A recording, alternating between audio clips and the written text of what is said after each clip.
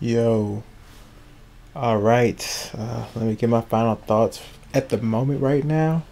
After just beating the game, Ryse on the room, it wasn't it wasn't that bad, man. I don't know how I got so many like terrible reviews. I do see like the gameplay, like the fighting style was a little repetitive, and like the executions they need to make new ones involve the environment more. I had a couple environment kills, but they should have more of that just to flare it up and to mix it up a little bit. And the enemies, there was a couple bosses, maybe like I don't know, maybe like three bosses overall, and some were recycled like Boudica and stuff like that. But the story though, I love the story.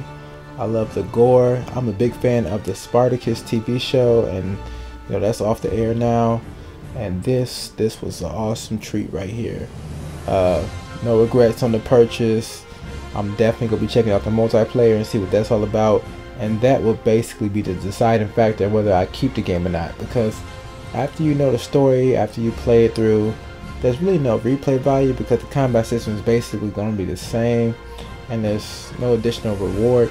I still got like I think a 500,000 experience points to use.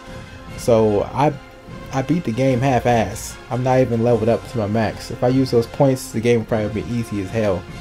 So yeah, there is like no replay value for the main storyline, main campaign, but multiplayer is next, and I'm looking forward to it.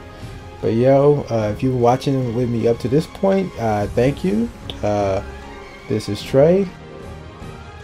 Too Close to Hold on Xbox Live, GamesOver ENT on the YouTube. Stay tuned for more Ryse on the Rome action. I may put like a highlight reel out there very soon.